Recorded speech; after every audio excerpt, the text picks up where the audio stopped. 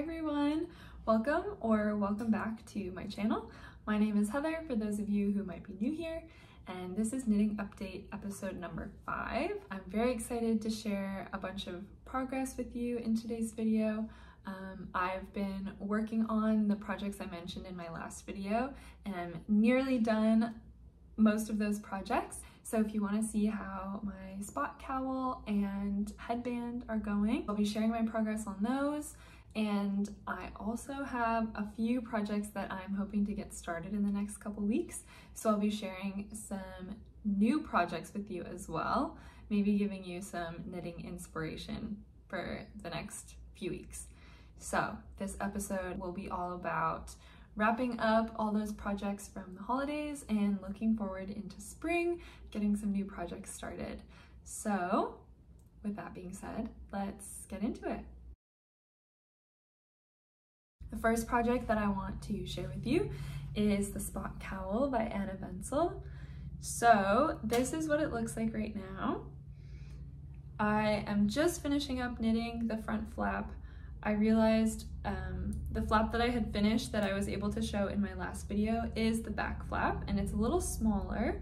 The front flap is a bit larger. So if I had knit this cowl and left the flaps off, when you're wearing the cowl around your neck and add your jacket on top, there might be a little bit of a gap underneath the neck warmer. So these flaps are added just to essentially provide enough fabric so that you can cover it with your jacket and stay nice and warm and well insulated from the wind, which is really great, especially for a really cold winter. And I've knit this for my mom, and it's very cold where she lives in the winter time, so I just wanted to make sure that I could knit something that would be nice and warm for her. So I love this pattern for that reason. I think it'll be really nice and cozy and warm. I was a little bit worried that I had knit the back flap incorrectly. I thought maybe it was a little too short, but after looking at photos of other people's finished Spot Cowls, I think it's close enough to what it was supposed to be, and I think that it will still serve its function or its purpose. So I think I'm okay with the way that the back flap kind of turned out, and now I'm just working on finishing up the front flap and making sure that it is as close to what it was meant to be as possible. So it took me quite a few tries to knit the front flap properly. Basically, when I was knitting this cowl, I knit all of the color work in the round, and then when I got to the flaps, I basically left a little over half the stitches on hold for the front flap while I knit the back flap. And once I finished doing the German short rows and all the twisted ribbing for that back flap and I cast it off, then I went back to those stitches that were on hold. And I said in my last video that I was going to try and knit the front flap and see how it looked, and if need be, I would then redo the back flap. I thought that made sense at that point because I didn't yet understand the construction of this cowl.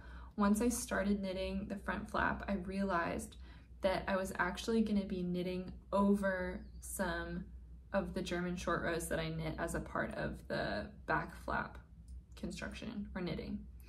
So my thought process that I could knit the front flap and then go back and redo the back if it wasn't long enough just wasn't going to work, because I would be knitting the front flap on top of those existing back flap stitches. I'm really sorry if that's complicated and difficult to understand. Maybe I'm not doing the best job explaining it, but basically all I'm trying to say is that once I added the front flap, I could no longer then undo all the stitches from the back and redo it. So I kind of locked myself in a little bit, but I did that after having looked at photos of the Spot Cowl and deciding that I think this back flap that I knit is close enough to what it was meant to be that it will serve its purpose. So I think that just means I'm happy with it. I mean, worst case, I probably could have like grafted somehow without undoing all of those German short rows that kind of connect with the front flap, but I think it's fine. So I just need to finish the front flap. And oh, you'll see all these stitch markers here. I added these when I was trying to get the front flap started. You knit over top of some of those German short rows from the back flap, and you're still doing more German short rows in the front flap. And I was trying to follow the pattern and follow the repeats. I kept doing my turns for the German short rows in the wrong places because my ribbing was kind of sitting in the wrong spot in relation to the colorwork pattern. So essentially what I did was I looked at a photo or a couple photos of the finished Spot Cowl, and I tried to pick out which sections of the colorwork pattern were going to continue into a knit rib, if that makes any sense. So with these stitch markers, basically what I was doing is just highlighting to myself where I should have a knit rib kind of column. And then that really helped my process when knitting the kind of repeat and the German short rows, and then also this kind of like decrease to make sure that all of my ribbing was situated properly. And I mean, it's hard to explain how I did this and how it helped, but I remember I had tried knitting this front kind of flap or front panel probably 6 times, knitting and then realizing it was wrong and undoing the whole thing and starting again. I think I did that process 6 times before I got it right. And this little technique, marking out those spots where I wanted my ribbing to sit, really helped me get past that really long kind of process at the beginning. And I think that process of feeling super lost and just feeling like the pattern isn't gonna work is one of the main reasons why I procrastinate knitting certain projects, this one in particular. So as you know, this is a gift knit that I didn't finish on time and I'm now kind of behind on. And already that feeling of being late or overdue on a project, it's like, it's not a good feeling. So it takes away from the draw of working on the project. I know that's kind of backwards because obviously if a project is late and it's overdue, you want to get it done. But I think I had attached those like negative feelings to this project. And so whenever I looked at it, I just felt bad and sad that I hadn't finished it on time instead of feeling excited to get it done. So I think that intentionally deciding that I was going to do it anyway and getting to this point where I was stuck, I think kind of put me back in that place of feeling bad and not very excited about the project. But once I found my stride a little bit and started getting it right, then it became so fun and I had a really great time finishing this up, and I'm really excited about the way that it's turning out. I'm really excited to get it to my mom. So overall, I am having a really great time with this project and I'm really happy with the way that it's turning out so far. I'm so close to being done. I just have to finish up this front flap. I kind of think I might just have a couple rows left and then I will cast off, and then I just need to weave in all of the little ends that are in here. I have a few that need to be woven in, but nothing too crazy. So I think this will go pretty quickly as soon as I start weaving in all the ends. And then I just need to block it and then it'll be done and I can gift it to my mom. I'm hoping to get this done by the end of the week because it is February, so the cold weather is kind of leaving us at this point, and this cowl is meant to be nice and warm for kind of like the dead of winter. And so I think the sooner I get it done and given to my mom, the better, because otherwise she won't really be able to get any use out of it until next year. So definitely in a rush to get this done. Just finishing up that front flap, weaving in the ends, blocking it, and then we'll be all set. So yeah, that's the Spot Cowl. Okay, so now moving on to the next project, which is the headband. I showed you this yarn in my last video. This is the Air yarn from DropsDesign in this really pretty light gray. And I mentioned in my last video that I was planning on knitting the Joo Headband from NovemberKnits, but that this yarn is a worsted weight yarn and the Joo Headband pattern is a DK weight pattern.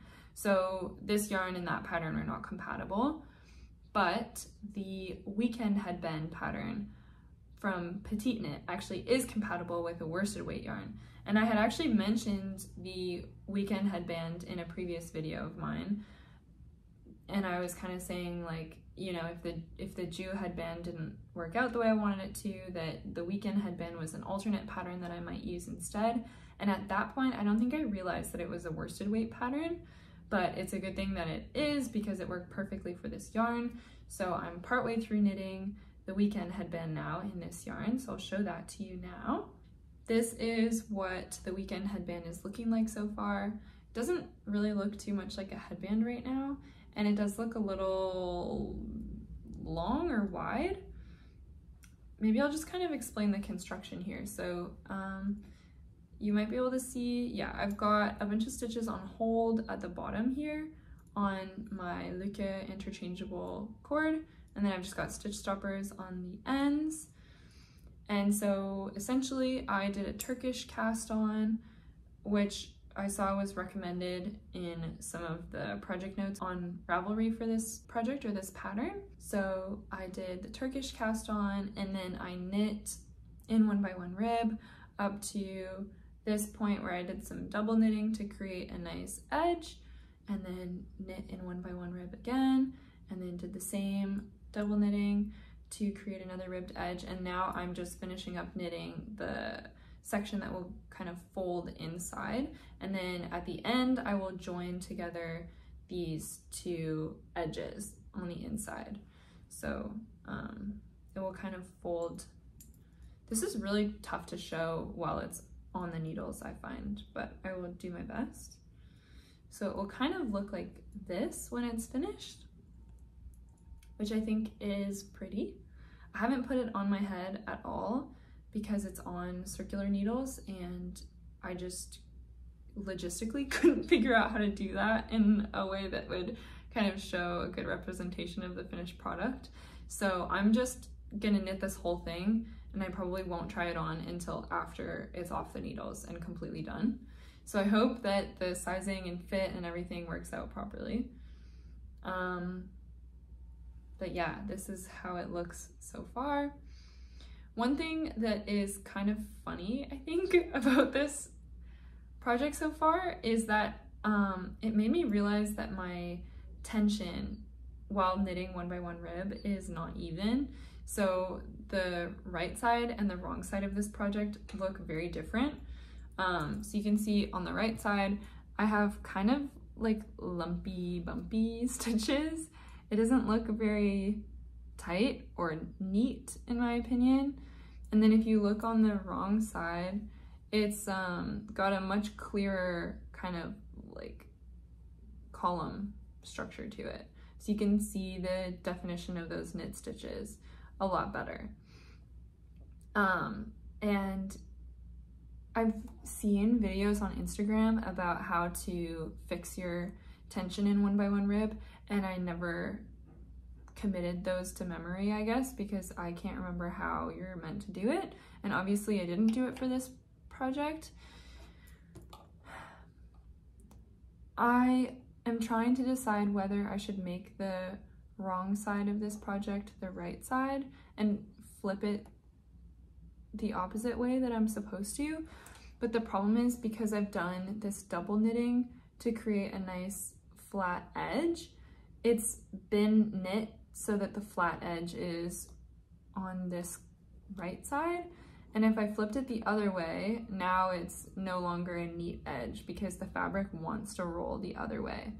So I feel a little stuck. I don't really know what I should do. I'm thinking right now that I'm just gonna finish this project and leave this as the outside, even though it looks kind of funky and doesn't look like a proper 1x1 rib. But I'm also wondering if my stitches will sort of even out in the blocking process. I did not knit a gauge swatch to block in this yarn, so I don't actually know what is going to happen to this when I block it, which I mean, I probably should have knit a test swatch to block and just see how blocking affects this fabric.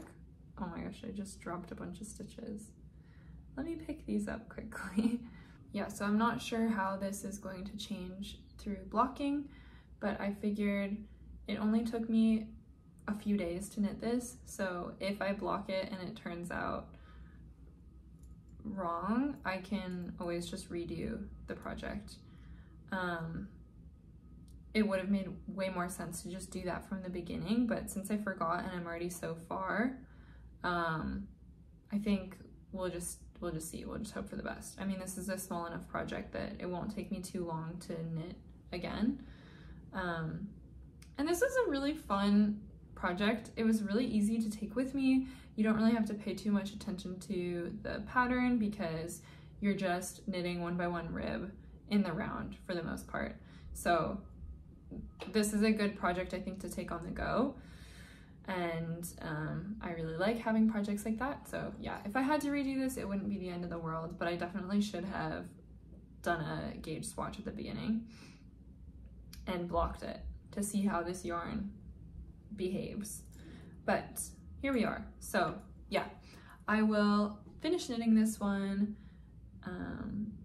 try to learn how to sew the two sides together.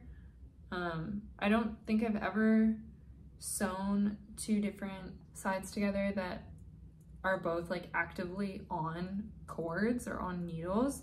I haven't sewn stitches together. Actually, I guess I have when I was doing my socks, when I got to the toe, I had two needles, and then I think it's called the Kitchener stitch that I used to attach those together. So I guess I have done it.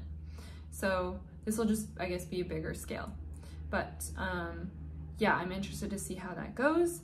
So I will give you an update on that in my next video as well. And I'm just hoping that the blocking process goes okay, evens out these stitches, and that the sizing of this headband is all good. So yeah, just to wrap up on the headband, I think the Weekend Headband pattern from PetiteKnit is really fun. I think her patterns, at least the couple patterns that I've gotten from her so far, have all been really clear and easy to read. So this is a nice pattern, but not as beginner friendly as the Joo Headband, in my opinion. So I would definitely recommend the Joo Headband for a beginner, just because this one's got a little bit of double knitting that can be a little tricky. But this is also such a fun and overall fairly simple pattern. So yeah, I really enjoyed knitting the Weekend Headband from PetiteKnit. And the other note that I have with this project is about the yarn. So as I mentioned, this is the DropsDesign Air yarn, which is a blown yarn. It's very interesting, and it's like very soft and lovely and nice to touch. So I think this will be a really nice, cozy, soft, warm headband, which is great. But because this is a blown yarn and it's not plied, there are a lot of fibers that are sort of grabby or sticky with this yarn. So as I've been knitting with this yarn, it sort of grabs onto itself really easily, which is not the most pleasant knitting experience in my opinion. It's fine, but it does lead to a lot of kind of little tangles that you have to sort of pull through, and I don't love doing that. So hopefully the finished product will be worth it. I was really intrigued and curious to try knitting with a blown yarn because I never have before this project. And yeah, I just found with this one, it's a little grabby. The loose fibers on the outside of the yarn, like if I hold this up, you'll probably be able to see it sort of has a halo to it. And normally to get a halo with a regular plied yarn, you would add a mohair. And I guess that's one nice thing about this yarn is that you don't need to add a strand of mohair to get that halo effect, which is really nice, but it does lead to this sort of sticky, grabby knitting experience because the little fibers, they just want to grab onto each other. And so it'll be grabbing onto yarn that you're trying to knit, which, yeah, just kind of slows you down a little bit. And that's just something to consider, I guess, with this yarn. I wouldn't say that I had a bad experience knitting with this yarn. It's just not as smooth a knitting experience as a plied yarn would be. With that being said, though, I think I would probably say that I enjoy this knitting experience better than knitting while holding a strand of mohair together with a plied yarn, because there are all kinds of problems that come with knitting a strand of plied yarn together with mohair. Sometimes you can drop the mohair and then it'll kind of just be hanging in behind your stitches. So maybe this is actually better than that. If you want the halo effect, maybe blown yarn is better. I don't know, I guess it's just totally up to whatever your preference is. And I think as I continue knitting more, I'll probably get better at knitting with 2 strands of yarn, and so I won't drop the mohair as often and it won't be as much of a hassle. But anyway, yeah, so those are my thoughts on the Weekend Headband and the Air yarn from DropsDesign. All right, so now that I've given you updates on those 2 holiday knitting projects that I'm finishing up, that's pretty much all I have to update you on in terms of what I've been working on since my last video. I did also mention the raglan pullover in my last video, but I haven't made any additional progress on that, so don't really have any new updates for you, but I hope in my next video that I'll be able to show you the finished product with all of the ends woven in, and hopefully I'll have the neckline figured out by then. So keep an eye out for that next video if you wanted to see updates on the pullover. But now that we've kind of wrapped up all the updates on existing projects, let's get into projects that I am hoping to get started in the next couple weeks. So I mentioned the double slippers or double toffler from Sandnes Garn in my last video. I knit a pair of those in the chocolate brown color, and I am hoping to knit a few more pairs of slippers. So I went and picked up another hank of the Cascade yarns Ecological wool in the same color, chocolate. So yeah, this is a huge hank. I was explaining in my last video how much yarn there is in this hank. There are 250 grams of yarn in here, and it is a ton of yarn. It's like as big as my head. That's how much yarn is in here, which is really fun, but it took a really long time to hand wind a center pole ball of yarn last time, so I'll be doing that process again and processing this by hand, unless I take it to my yarn store and do it with the ball winder. But I actually find hand winding yarn to be a little bit meditative and therapeutic, so I will probably just do this by hand as well. So yeah, now I have lots and lots of this yarn. So the double slippers, that's one thing that I am going to be knitting in the next few weeks, or eventually. I don't know if it'll be within the next few weeks, but eventually I will. Okay, and then the next thing is socks. So I showed you the sock yarn that I got for my partner that I will be knitting up into a pair of socks for him. I'll show it to you again. So this is the sock yarn that I got for my partner that you saw in my last video. I haven't started knitting this pair of socks yet. I thought I had everything I needed to knit the socks, but I remembered that when I knit the Rhyolite socks for the holidays with the other puzzle tree yarn, I used only 1 needle size for the entire sock, even though the pattern called for a smaller needle size for knitting the cuff and a larger needle size for knitting kind of like the body of the sock. So this time I think I'm gonna purchase the smaller needle size for knitting the cuff, just so that I have a tighter rib there, and then I'll use the existing set of needles I have for knitting the body of the sock in this yarn. So that's the hold up on this.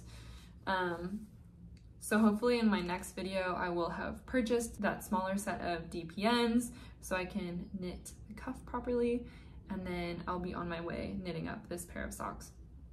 I also kind of want to check in with my partner and make sure that he wants me to knit the Rhyolite socks. Maybe he actually wants a different style, so I'll ask him about that, and then I will update you in my next video where this kind of sock project is going, but I'm anticipating that I'll probably just be knitting the same pattern again. So yeah, that's what's going on with this pair of socks. The other pair of socks I mentioned in my last video is a pair of socks that I'll be knitting with this pink yarn that I got from my mom for Christmas. I explained in my last video, but the premise of this yarn is that you start both yarn balls at the same spot on the yarn, and then as you knit, both yarn balls are identical in the way they've been dyed. So you'll end up with two identical pairs of socks, which is really neat. And well, it's not that I don't want to knit the Rhyolite socks for these, but I have wanted a pair of frilly socks for a while. I had a couple pairs of roughly frilly socks, just like regular cotton ones, but they're getting holes in them. And so I think hand knitting a pair of frilly socks with this yarn is going to be a really good use for it. So I am looking for a nice sock pattern with nice ruffles at the top. I saw a post on Instagram that inspired me to knit a pair of frilly socks. I will include that photo if I can. Those socks are super cute, but I can't find the pattern that was used to knit them. And so I've been searching Ravelry for frilly sock patterns, and I've found a few, but been kind of struggling to find something that is exactly what I want. Basically, in my hand knit pair of frilly socks, I want the frills to be at the top of the cuff.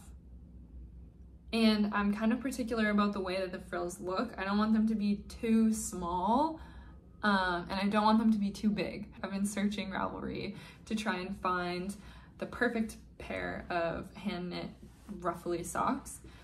So I found the ruffle sock, that's just the name of the pattern, by PetiteKnit. And those I think are really nice looking socks, but you'll notice the ruffles are not at the top of the cuff. They're kind of partway down the cuff. So I just don't like that placement of the ruffles. I want the ruffles at the top.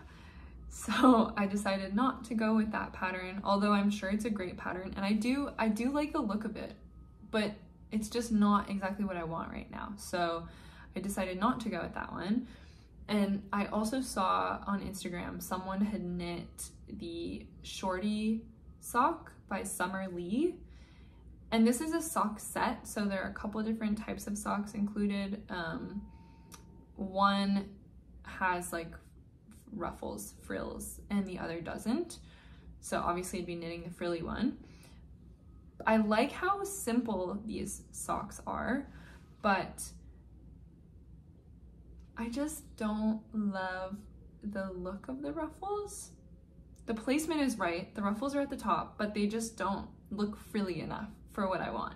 So I decided not to go with the shorty sock set by Summer Lee either.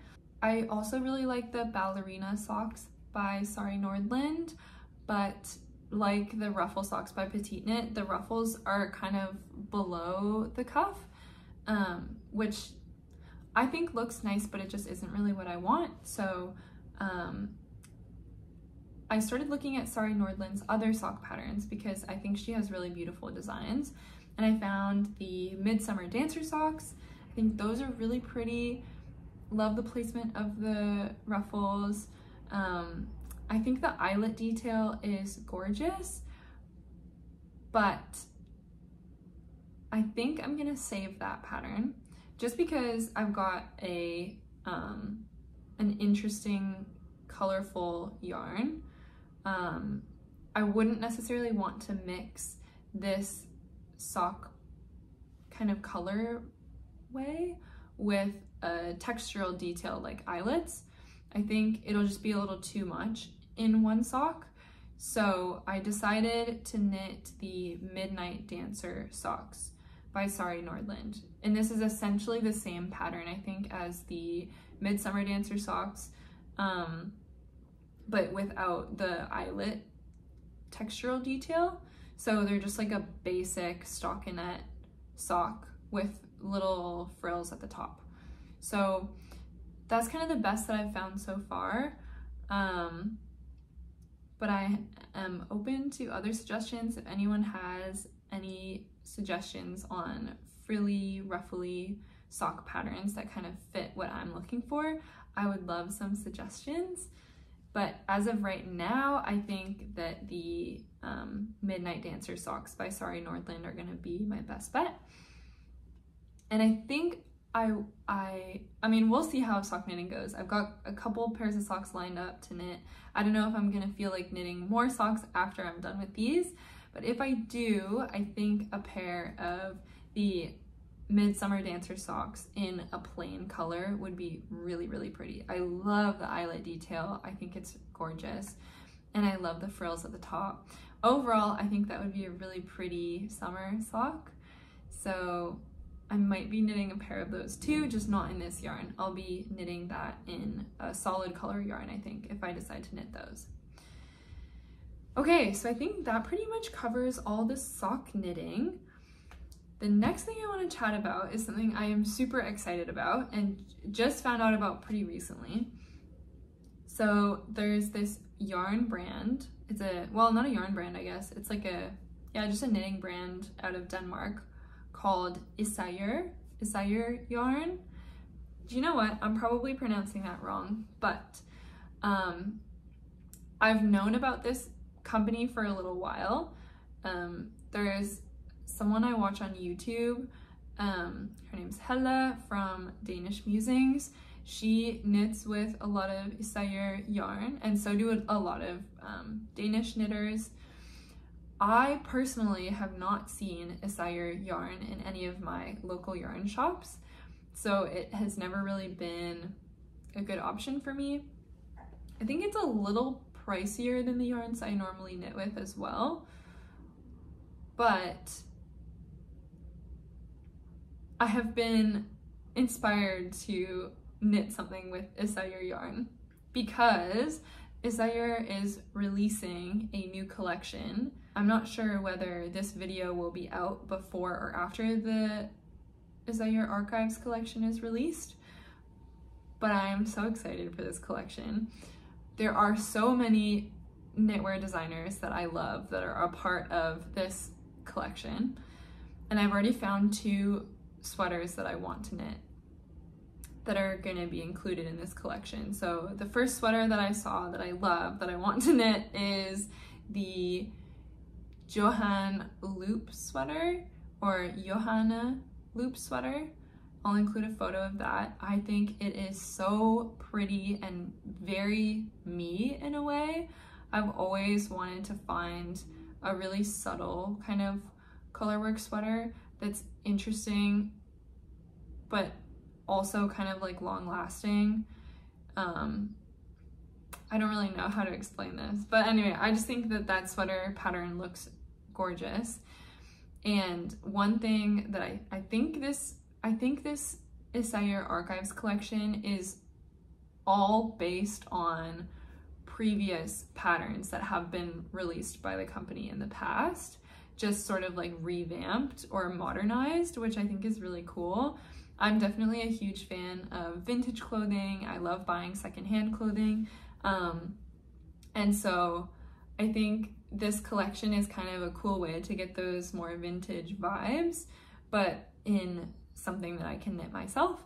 So I'll try to include the inspiration photo for the Johanna loop sweater, just so you can see kind of like the original photo of like the inspiration photo compared to the pattern that other loops created. I think she was really smart in the design of this new sweater pattern, and just took the best parts of the previous sweater pattern. So yeah, the Johan loop sweater is something that I am really hoping to knit, and I've been thinking about it for, I guess it's only been about a week now, but I've been so excited about it, and like following the hashtags and just trying to find every single picture I can leading up to the release of the collection. And I've just been trying to figure out what color I want to knit this sweater in. As I said, there are no yarn stores in my area that sell Isager yarn, so I'm gonna have to order it online, I think, which means I won't get to see the yarn colors until I have them in my hands and have already purchased them, which is a little tricky because I find yarn colors look different online compared to in person. So yeah, I've been really trying to look for any Instagram posts that include a sweater or something that was knit in any of those Isager tweed yarns, because that's what's used in the pattern. So yeah, I've been trying to get a better idea of what those different colors look like, so I know which colors I should order for my sweater. For quite a while now, I've been kind of meaning to knit a sweater in a similar color to one that I already have. Well, it's not actually my sweater. I'll show you the sweater. It's this secondhand Patagonia sweater. This is, I think it's a reclaimed wool sweater from Patagonia. So it's just this like nice, I actually can't tell if this is a warm or cool gray. I can't tell if this is a cool beige or a warm gray, but it's somewhere in there. And then it's got these little flecks of navy blue as well, which I think looks really nice. So I'll try to show you what it looks like close up. I tend to get a lot of compliments when I wear this sweater, but like I said, it's not mine. This is actually my partner's sweater. I just borrow it way more than he would like. So that's why I think I should knit myself something similar so that I can start wearing my own sweater instead of taking his all the time. But yeah, I am feeling very inspired by this kind of color. And the very first photo I saw of the Johan loop sweater was knit in a color that looks like this, like grayish at the top, and then it faded into a navy blue at the bottom. And I thought that was like the perfect combination to be inspired by this grayish and navy blue sweater. So when I saw that Instagram post, I thought, okay, that's what I'm doing. I'm gonna knit it in those exact colors, and I was so sold. But then as I thought about it more, I realized that I tend to wear dark colored pants or blue jeans with my sweaters. And so then I started thinking, okay, maybe knitting a sweater with a navy blue bottom is not gonna work with the types of pants I usually wear. Maybe it'll kind of blend in a little too much. So then I thought, okay, maybe I should choose a different color. Anyway, I'm still in the process of deciding what color to knit the sweater in, but I kind of think that I will knit in, yeah, the oak color that I saw in that original Instagram post, which I think is going to be very similar to this grayish kind of color. And then my second color might be a brown. I've seen on the Isager website, they've got a walnut color in their tweed yarn, which I think would go really nicely with the oak color. Unfortunately, the yarn store that I want to order this yarn from doesn't actually carry the walnut color. They do have the oak color, but not the walnut. So I wouldn't be able to do both of those together. However, the yarn store that I want to order from does have another brown. It's the chocolate color. So I'm thinking about maybe doing oak and chocolate together. And then if I do that, now I just have to figure out, okay, am I gonna knit chocolate at the top that fades into oak at the bottom? Or will I knit oak at the top that fades into the chocolate brown at the bottom? And I think based on my thought process with the navy blue at the bottom. Maybe it would be better to actually do a darker color at the top that fades into a lighter color, and then, like I said, I almost always wear dark colored pants, so maybe that would create a nice balance. I don't really know. I have a little bit of time. This Johan loop sweater doesn't come out until February 28th, so I have some time to kind of piece that together. But ultimately I am very excited about knitting that sweater, and I think that will be a good project to kind of take up the space that my holiday knitting has been taking up so far. The other pattern from the Isayer Archives collection that I am really interested in knitting is the Norma sweater. I've also seen lots of photos of this sweater, and I've been saving them every time I see them because I think this is also a really well done pattern. I can't quite decide which sweater I want to knit first between the Johan loop sweater and the Norma sweater. Maybe I can really only knit one because the Isayer yarn is a little pricey and I would need a mohair to hold together with that as well. So altogether it's going to be a pretty expensive project just in yarn alone, and then it's going to probably take me about a month, maybe more, to knit the sweater. So I don't know if it makes sense to knit both of these. I'll probably just settle on whichever one I really want to knit. So I'm still trying to decide, but I think if I go with the Norma sweater, I would still do the grayish, so like the oak tweed and a brown, so probably the chocolate tweed together. And then there's a third color, which is meant to kind of be like a contrast color, I think. And I would probably do like a light blue, or maybe like a bright fuchsia pink, which I think would actually look really nice with the brown. So I'm making no promises. This is all just what's going on in my mind right now. If you have any thoughts or suggestions on what colors I should knit for either one of these sweaters, please let me know.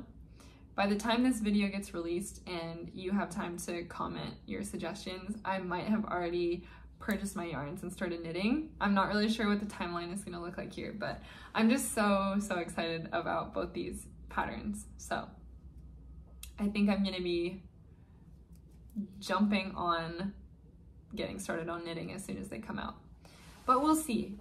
So yeah, I think that is pretty much all of the updates I have for you for this video. I am just overall very excited about knitting. There was a little period of time there where I was really busy and feeling kind of, what's the word? Disheartened? Not that. Discouraged, maybe? There was a little while where I wasn't feeling too excited about knitting and I was kind of dreading it a little bit, but I think I'm back in a good place now. I've been making good progress on my projects, and yeah, just getting really excited about some potential projects for the future. So overall, I'm feeling good, I'm feeling excited, and I am really looking forward to sharing some more projects with you in the future. So with that being said, feel free to subscribe to my channel if you want to follow along and get more updates along the way. You can also follow my Instagram for more frequent updates on the projects I'm working on. And you are also more than welcome to check out my Ravelry page. It's just Heather's Journal. And my Ravelry should have all of the specifics for all the projects that I've worked on so far. So if you want to see what other projects I've been working on and don't feel like watching my whole video, you can just check my Ravelry page and you'll be able to see all the projects that I have completed or that I'm currently working on. Yeah, I think that's all from me for today's episode. I really hope you enjoyed this video, and I hope your knitting projects are going well if you're working on anything at the moment. With that, thanks for watching. Take care, have a lovely rest of your week, and I'll see you in the next one. Bye!